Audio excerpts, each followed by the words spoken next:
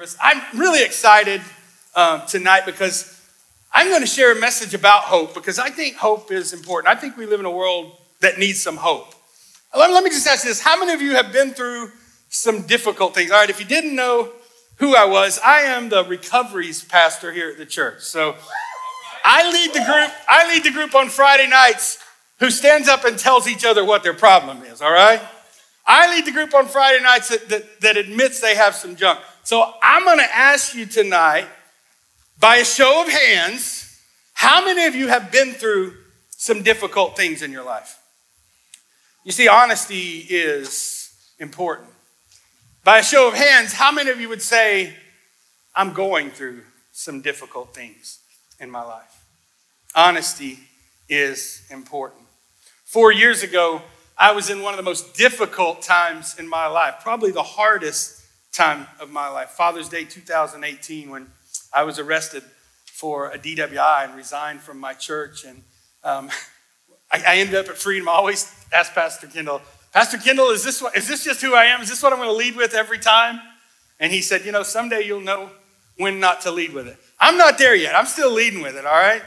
Because it is what God has done in my life. And when I sing about the living hope and I sing about how worthy he is, I am reminded. I'm also reminded because it's almost 4 years for me. It's been an incredible journey. But my story is not just a reminder of the difficult things. It's also a reminder of how I made it through the hardest time in my life. And it's not just my story because I believe it's my story to help other people through some of the hardest things in their life. So I'm going to just share with you tonight, really openly and really honestly, how 4 years ago I made it through the hardest part, one of the hardest paths, one of the hardest times of my life. You know how I did it?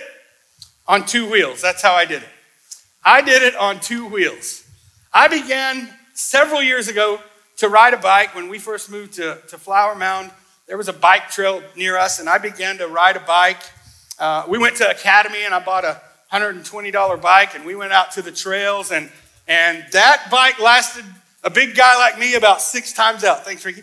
And so I'm going to share with you tonight how I got through some of the hardest times in my life. And the truth is, it was on 2 wheels.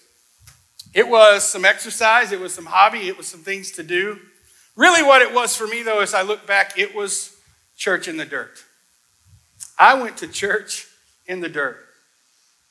I was in the hardest place in my life, and I found God in the dirt, on the trails, on 2 wheels, and he changed my life. And so tonight, I'm going to just take you to church in the dirt, if that's all right. If I was to say, how many of you remember mountain bikes or biking when you were younger? When I first started biking, I got on it, hadn't rode a bike in years. I got on the trails and I was like, why did I ever quit riding a bike? Man, this is a blast. How many of you remember riding bikes when you were little, right? If I was to say something like Schwinn, how many of you would bring back some memories instantly? Yeah, some Schwinners. How about Huffy? Any Huffy riders in the place? How many of you, here we're going way back, how many of you remember banana seats? Yeah. I had a green bike with a green banana seat, and it was called the Sweet Pea. Did anybody else have a Sweet Pea bike? It had Sweet Pea on the seat. And I loved riding bike when I was a kid. And they always say things about bike riding like it's one of those things you never forget, right? Just like riding a bike, you never forget it. Forgetting how to ride a bike is not the hard part. Learning how to ride the bike is the hard part. You know what the hardest part about learning how to ride a bike is? The pavement. The pavement's the hardest part about learning how to ride a bike. You know what's even harder than that? Teaching your kids how to ride a bike. That was one of the most trying things I did. It required patience. I'll be honest, it was also before I rode bikes and I'm not in great shape, but at least I'm riding bikes now. I'm doing something. Listen, riding behind your kids when they take the training wheels off is a workout. I mean, I'm like, oh, God, I wish you'd just don't do it today, all right? I'm about to die right here trying to teach my kid how to ride a bike. But I love, honestly, riding bikes. I spend a lot of time riding bikes now. This is my favorite bike, actually. I had to put a little air in the tires today. It took me about twice as long. I think it's the inflation rising, something to do with that. But this is my favorite. Some of you get it. This is my favorite bike. You know why? Because this is a full suspension bike. This is for old people, let's just be honest. This is easy on the body. It's got air shocks up front. It's got full suspension air shocks on the back. It's got a dropper seat post. Check that out. When you want to get on, when you want to get off, you just push the button. This is one of my favorite bikes. And the reason is it's because I continue to learn about God when I get alone with God, when I find time with God. You can ask my wife, what do I do to relieve stress? I get on my bike. I find a place to go to get with God. Something else that helped me 4 years ago was Celebrate Recovery, and I'm honored to be able to lead that here at Freedom Church. And tonight, I'm simply going to give you one of our lessons from our Celebrate Recovery program. If we can't get you there on Friday nights, we're going to bring it to you because we believe everybody needs it. Interestingly enough, tonight, we're going to share our lesson from Celebrate Recovery on hope. Heavenly Father, tonight I thank you, God, for your goodness. I thank you for your word. I thank you tonight for your living hope. And I just pray, God, as we take a moment tonight in your word, that we're reminded, God, that there's nothing impossible for you, nothing too great for you. Bring hope to us tonight in Jesus' name. Amen. In Celebrate Recovery, we have principles, and principle 2 is the hope principle. And it says this, that we earnestly believe that God exists, that I matter to him, and that he has the power to help me recover. The Bible says, happy are those who mourn, for they shall be comforted. Step 2, which is principle 2 step says this, we came to believe that a power greater than ourselves could restore us. Philippians tells us, for it is God who works in you to will, to act in order to fulfill his good purpose. You see, in principle 2 in our recovery program, but I believe in life, we began to earnestly believe that God is real. That he's real to us. We begin to not only believe that he's real, but to believe that we matter. You see, it's not enough just to believe in God. We also have to know that God believes in me. If I believed in a God who didn't believe in me, what good would that God be? If I believed in a God who couldn't help me, what would it be? In principle 2, we begin to believe not only in God, but that I matter to God and that he wants to help my life. He wants to change my life. He wants restoration. He wants recovery. Hebrews 11:6 tells us that anyone who comes to God must believe that he exists and that he rewards those who earnestly seek him. So at this point, we're beginning to seek God. Psalm 62:5 says, yes, my soul finds rest in God. My hope comes from him. I want to take you back one step because in principle 1, we had to do something before we could get here. In principle 1, we had to admit we were powerless. Powerless over our addictions, powerless over our hurts, our emotions, powerless over our circumstances, powerless over what someone else may have done to us. We had to admit that it was out of our hands. And when we could admit that it was no longer in our ability to change, you see, as long as you're doing it, God can't. As long as you got your hands in it, there's no room for his. But when I say, God, I can't, guess what he says? You know how long I've been waiting for you to say that? For some of you tonight, God's just waiting for you to let him. Let him in. Let him have it. Let him do it. When you admit you're powerless, God can begin to help us, to change our situations, to change our struggles. And then in the second principle, now we can believe God exists. Now we can believe we're important to him. Now we can believe he helps us. He has the power to help us overcome. 4 years ago, when I was at my lowest point, I'm being honest, I was hopeless. I had no hope. And hope, as much as I knew what it meant and I knew the definition of it, it was a foreign thought for me. Anybody else, by show of hands, ever been hopeless? Certainly. We know what it's like to fear the unknown. We know what it's like to face the uncertainty. We know what it's like to think there's no change coming, there's no help coming, there's no hope coming. Tonight, I want to share with you from Celebrate Recovery what hope stands for. In CR, we have a lot of acronyms. We use a lot of acronyms. CR itself, right? Celebrate Recovery. We use a lot of acronyms, and hope is an acronym tonight, and so I'm going to share with you what hope stands for. The H in the letter hope tonight, and if you'll remember these things, I believe it will give you hope in those difficult times. It'll help you trek the most difficult paths of your life. The letter H stands for higher power. We believe that Jesus Christ is the one and only higher power. We believe he's the only one who can bring hope to us. He's the only one by which we must be saved. It is Jesus Christ. The truth is tonight that you may believe in Jesus in your past. You may have believed in him. You may believe that he exists. You may even attend church. But principle 2 is not about religion. Principle 2 is about relationship. It's about a personal relationship with Christ. Principle 2 tells us that Jesus wants to be hands-on, day to day, moment by moment, involved in our lives with a relationship with him. He is our higher power, and we recognize that. In principle 2, we begin to believe that he can do for us what we have not been able to do for ourselves. Romans chapter 11, verse 36 in the Living Bible says that everything comes from God alone. Everything lives by his power. I believe this. Too many people today believe their doubts and doubt their beliefs. Too many of us today, let me say that again, believe our doubts and doubt our beliefs. I didn't bring just one bike with you tonight because, well, I just brought all the bikes, all right? Because for me, each bike has a different meaning and maybe even a different purpose, and this in itself is a completely different kind of bike. When we're talking about hope, when we're talking about the higher power and what he wants to do in our lives, we have to remember that sometimes the path we're on is a different kind of journey. This would be considered a road bike. It's made for a completely different purpose than this right here. It's lightweight. You know what this is made for? It's made for the long haul. That's what it's made for. And you see, in faith in Jesus Christ, the truth is sometimes we have to be in it for the long haul. Sometimes we have to commit to it. Now, I'm going to be honest. When I got back into biking, it was difficult. The riding was easy. The riding very far was hard, right? And I'm by no imagination of the mind a long distance person, but the longest I've ever made it on this bike was 50 miles. That was a long way for me. But I'm going to just share with you what I had to go through to get there. It was a mind over matter thing.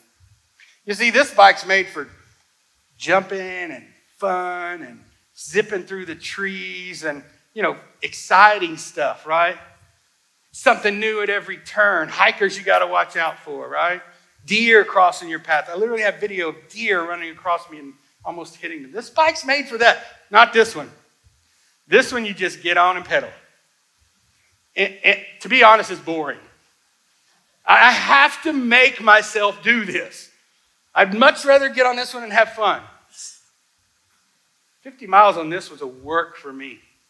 How did I do it? I had to commit to doing it. I had to just get on and do the work. You see, the first 4 words in step 2 says we came to believe. What that does is it describes a process. You see, belief is not something we just have. Belief is the result of consideration, doubt, reasoning, finally conclusion. Belief is a process that we have to commit to. You know why so many people struggle with their belief? Why they believe one day and not the next? Why they have faith now and not when heartache comes? Because they're not in it for the long haul. They're not committed that no matter what, I'm finishing this. 2 Corinthians 12:9 says, my grace is enough for you. Where there is weakness, my power is shown more completely. This bike taught me on my journey and still does. I ride this bike when the mountain bike trails are closed, when it's raining. It taught me that sometimes I just got to get on and go. That though the road may be long and hard, I've just got to trust God. I've got to trust my higher power. The O in hope stands for openness to change. I have to be willing to change. 4 years ago, I was not open to change. I was not ready for change. It was a process too. Let's look at the first 4 words again. We came to believe. The first thing it says is we came. Yeah, that's the first step. That's maybe the first time you come to church, or maybe it's the first time you came to the altar, or maybe it's the first time you came to a recovery meeting. That's the first step. That's saying I'm open to change. I'm willing to let God show me something. And then it says we came to. We didn't just come, but we came to. This is when we stopped denying that we had hurts, that we had habits, that we had hangups. This is when we quit just coming to church and we began to come and allow God to move in us. We came to, right? And then the last part of it says we came to believe. Now we're not just here.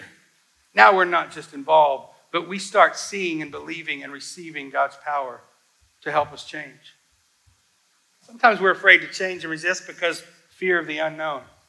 4 years ago, I didn't know what it looked like to have a life without drinking. 4 years ago, I didn't want to imagine a life that didn't have alcohol in it.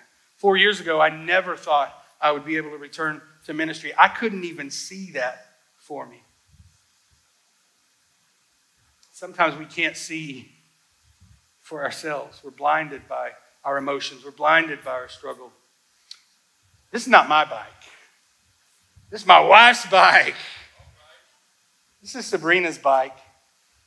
You see, sometimes the hardest path you're on, you can't go alone. And when I couldn't see the change, and when 4 years ago I laid in my bed in the middle of the night and said, there's no hope, she could see a future I couldn't. When I couldn't see God forgiving me, she told me he would. When I couldn't see restoration, she said he will. When I never saw myself proclaiming the gospel again to the church, she said, I promise you it will happen. Sometimes the hardest path you're on, you just need a riding buddy. You need somebody who's going to come along beside you and support you and be there with you. Not always easy. My wife almost broke her wrist last week riding with me. As soon as she recovers, she's going to get out there and go again. We all need people who are willing to take the bumps and bruises to help us see it through, to help us heal, to walk through us in this journey. Ephesians 4:23 says that now your attitudes and your thoughts must all be constantly changing for the better. You must be a new and different person. And 4 years ago, when I couldn't be that person, when I couldn't see it, it was my wife who walked along beside me, who helped me see that person. 1 week later, when I was still laying in the darkness of our bedroom, depressed and desolate, it was my wife that said, get up, go ride your bike. You're going to die if you don't get out of this bed. Sometimes we need people to see what we can't see. How will we do that, though? How will we, once we can see and be open to the change, how will we receive it? The letter P stands for power to change. We have to believe that he gives us the power to change. In the past, we may have wanted to change, but we were unable to do so. Principle 2 says we understand that God's power can change us and our situation.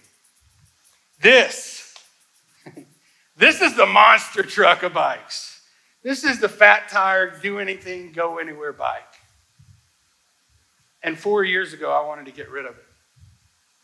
Because you see, I didn't start riding bikes 4 years ago. I started riding on the mountain bike trails 8, 9 years ago. And to be completely honest, this bike was kind of hurtful. Because this is the bike that I would ride, and then after the ride, I would drink. I would hide away and drink. And this bike was tough because it reminded me of the person I was. It reminded me of the lies I had told. This bike, I'm going to be honest, I wanted to get rid of it. But this is the bike my wife said, get up, get out of this bed, and go ride your bike. This is the bike that I began to ride a week later after my arrest in the middle of my depression. This is the bike that saved my life. This is the bike that I began to attend church in the dirt on. This was the bike that I would ride for hours and crank the worship music off and just beg God to forgive me and to love me. This was the bike where God taught me about grace and forgiveness. This was the bike where I would just fall on my face in the dirt on those mountain bike trails. Sometimes I wrecked and ended up with my face in the dirt. And sometimes I would just lay down and cry and pray for God to do what I knew he could, for God to begin to change my life, for the power of God to begin to change my life. This is the bike where I begin to experience the power of change. Philippians 4:13 says, I can do all things through Christ who strengthens me. The Living Bible says it this way, for I can do everything God asks me to do with the help of Christ who gives me the strength and power. You see, in principle 2, we begin to understand that God's power can change us. It can change our situation. It can change our lives. And once we begin to see those changes, guess what happens? That power begins to have a result. We begin to have right actions. We begin to have Christ-like actions. We begin to have Christ-like thinkings. Those things follow naturally the power of God. You see, too many of us want the change to come and then think the power will come.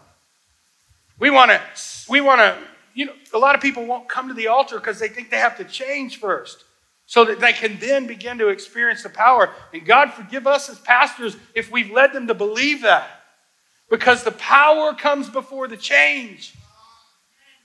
As a matter of fact, the change only comes after we have received power.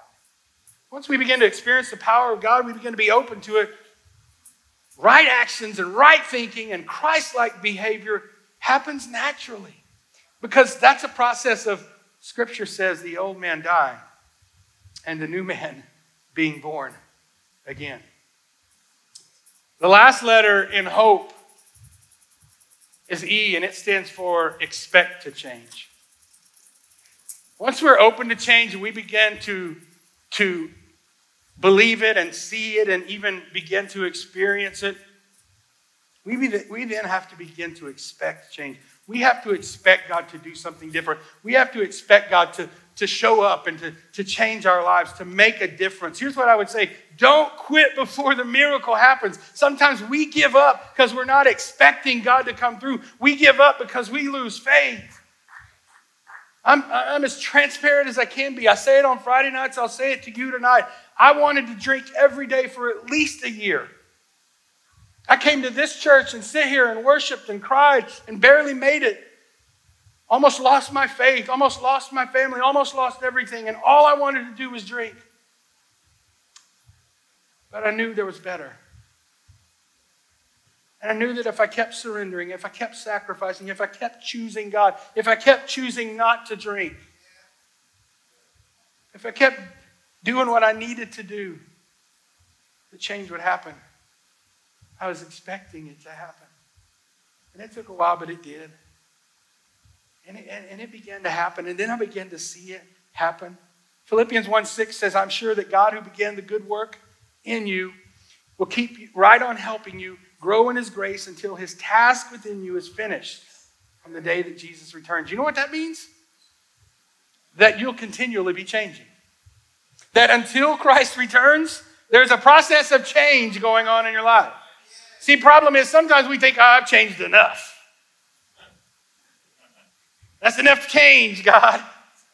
Yet God is continually wanting to change us. We are being made new. Scripture even says we are being saved. Hope is not something we just have. Hope is something we work for, we believe in. God delivers to us. We receive it. We act on it. We live it out. Hope is something we express. We share. We live by.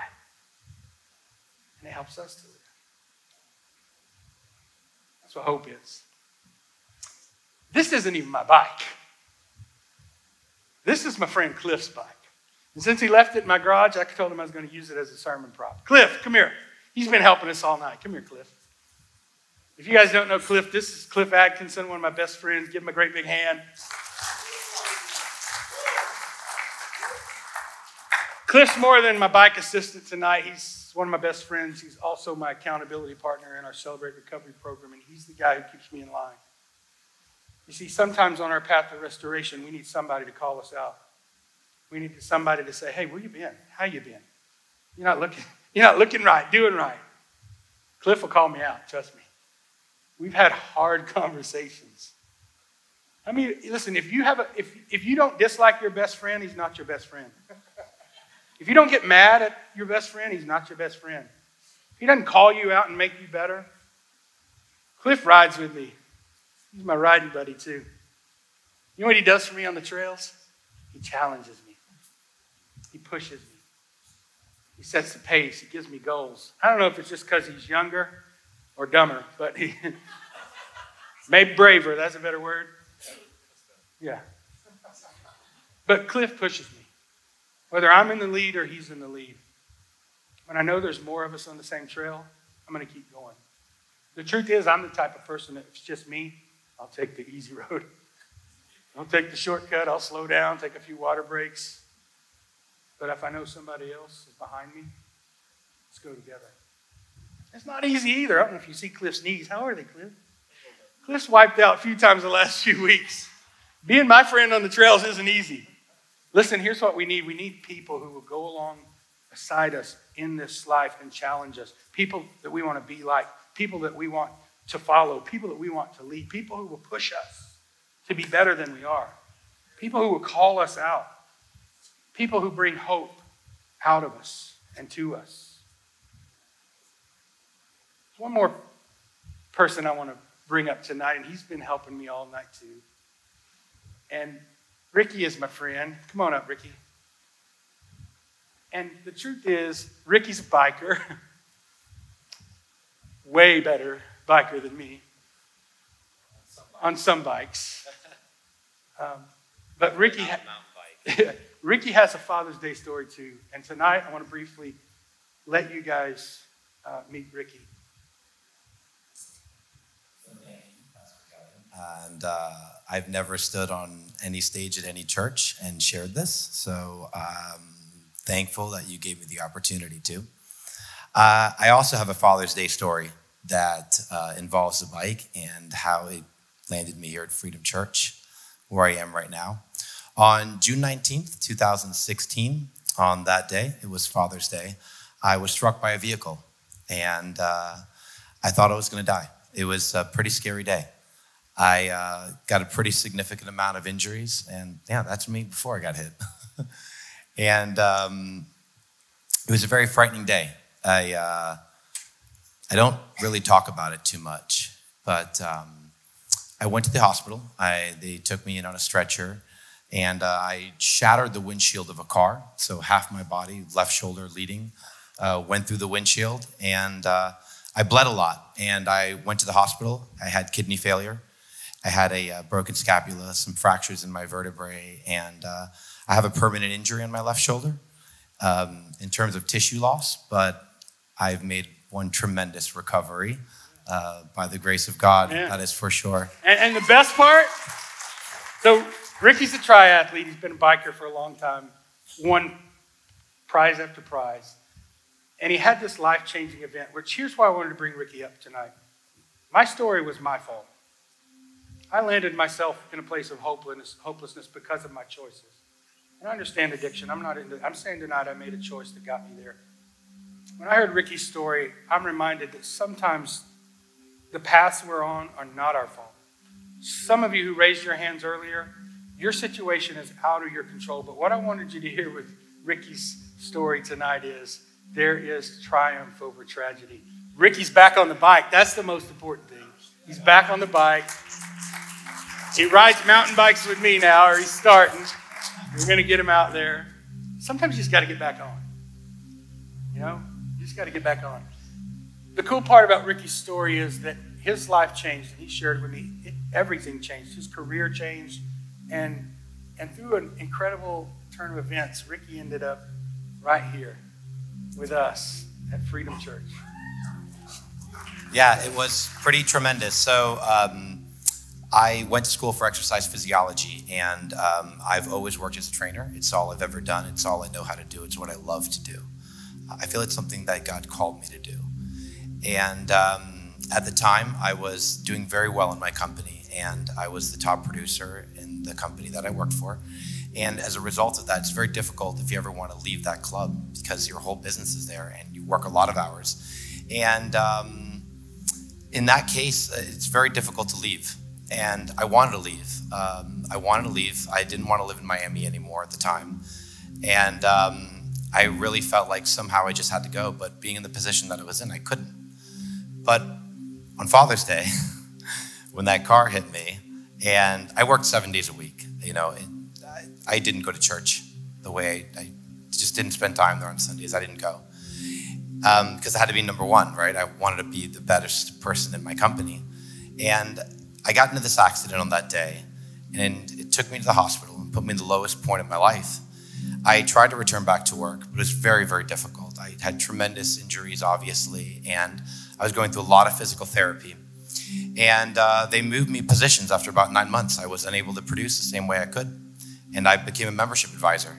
And so I ended up basically selling memberships, training, and other services in my gym, but that's not what I wanted to do.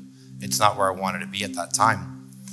But it taught me a lot about myself, and it showed different qualities about myself that I did not know I had, that my managers were able to see.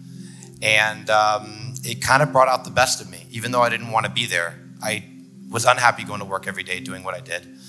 But I did everything that I could do as well as I could because it was the only choice that I had. And there was no other option for me. And several years later, after about 1.5 years of physical therapy, I wanted to make a move to get back to personal training again. And when I did, one of the states I wanted to move to was Texas. At the time when I wanted to leave and didn't have a way to get out. But when my managers came to me and they said, we've seen tremendous leadership skills that we didn't know you had, being in a position that I didn't even want. Yeah. And as a result of showing those skills, I actually got a chance. And they said, we're opening a brand new location in Plano, Texas. And we'd like to know if you would like to transfer and be the senior trainer there. And you'll get to leave Florida. Nice. And ending up somewhere where I didn't expect to be and didn't want to be, ended up putting me where I am right now, where I've never been happier, in the most amazing church I've ever been in my life. And it's landed me in a place where I now have a relationship with God that I never had before because I just didn't make the time for him. But I still wanted what I wanted. And when I got what I didn't want, God now put me where I am. And it's the only place I've ever wanted to be so bad in my entire life. Love it. I love every day that I come here. I love it. So praise Jesus. Thank you for sharing that, Ricky. One of the things, I appreciate it. One of the things I love about Ricky's story is that if you could hear in what he shared, that through an injury, a tragedy that almost killed him, he was demoted in his job, lost his career, went through some personal things. Someday I hope Ricky just shares the whole story with you. But through what was in his eyes and the world's eyes a demotion, God taught him some things to set him up for a promotion. Through our hopeless situations, see, we're not in hopelessness just to be there or because we can't get out. Because the process of learning hope gets us ready for promotion, teaches us, it changes us, it helps us, and it helps others. Tonight as we close, Ricky, if you'd help me, you can sit there right now. I want to bring my favorite bike back up again and just share a couple more things about it that I think are important. When you ride the bikes on the trails, one of the things you got to have the right gear, for being honest. I don't ride with anybody without a helmet. Ricky doesn't ride without a helmet. You got to have a helmet. You got to have gloves. I ride with gloves, right? I want the right gloves. You got to have padded shorts too. I mean, that's probably the padded shorts make a big difference. But one of my favorite things I have are the right shoes. And there's several different shoes you can wear, but these are specific shoes. Hey, let me see. Don't take my bike away yet. I want you to hold it for me. Because these shoes require a little bit more. These are what would be called clip-in shoes. And so when you're riding the bike and you have these shoes on your feet, you clip into that pedal. And I didn't start riding this way. And for those of you bikers, you know exactly what I'm talking about. For those of you who are not, that looks stupid. That looks crazy. You know what that looks like to me? Commitments. If you're going to clip yourself onto the bike, you better be committed. Because getting off is not as easy. You can do it, but it doesn't happen as fast. And it certainly comes with some danger. But for me, it just means I'm committed. I'm a part of this journey. During my time at Church in the Dirt, I learned what it was like to get committed to what God was doing, to get committed to whatever that process looked like. I didn't want to be here at Freedom Church until I chose to commit. God, no matter how ugly it is, how long it takes, I'm going to clip in. I'm in it for the long haul. I'm going to commit to this process. I'm going to commit to hope. I'm going to commit to change. I'm going to commit to letting the power of God restore me. But I learned some things about riding. Take it out. If you're going to ride the mountain bike trails, there's a few things you better do. Number one, know your limits. Know your limits. You certainly have to push yourself, but know your limits. When I first started riding, I knew I needed a better bike. When 6 times out, I broke that cheap one. Went out and upgraded bikes, and the truth is, every bike I have is way better a bike than I am a rider. But I thought, man, I got this really cool bike. I'm going to take this really big jump, right? This is one of those times my wife was with me. I come around the corner, I hit the jump, and let's just say the bike was a better bike than I was a rider. And I hit the ground and broke 2 ribs, and I was out for a while. You have to know your limits. I wasn't quite there yet. The other thing you have to do is choose your line. It depends when you're going through the trees and the roots and the rocks and down certain things that you choose the right line. You want to choose the path that is best suited for you and your bike and your skill level. Choose your line. Choose your direction. And the third thing I had to do was commit. Clip in. Tonight I want to just ask you to bow your heads with me if you would. And here's what I'm going to do. I'm just going to encourage you tonight. I'm going to encourage you tonight to allow God to begin the process in your life. If you slipped your hand up earlier, allow God to begin the process in your life of restoring hope. For some of you, you need some church in the dirt. And what that means is you're going through some junk. You're going through some ugliness. You're going through some dirty, hard times. What better time is there to know God, to learn God, and to love God? Matter of fact, God says he is near to the brokenhearted. Here's what I'm saying tonight. In your situation, have church. Have church. Let God show you some things, teach you some things, restore you. Some of you tonight just need to commit. Just need to be willingness and open to letting God change you. I want to do this by a show of hands, and the musicians are just going to sing tonight and close us out with a worship song. But I want to just do this before we do. If you're here and you say, Pastor Kelly, I need hope. We sang about the living hope, but I was honest when I said earlier, I'm going through some stuff. Or maybe some of those things you went through before, you're not really through yet. And tonight, you just need to admit that Jesus Christ is the only way.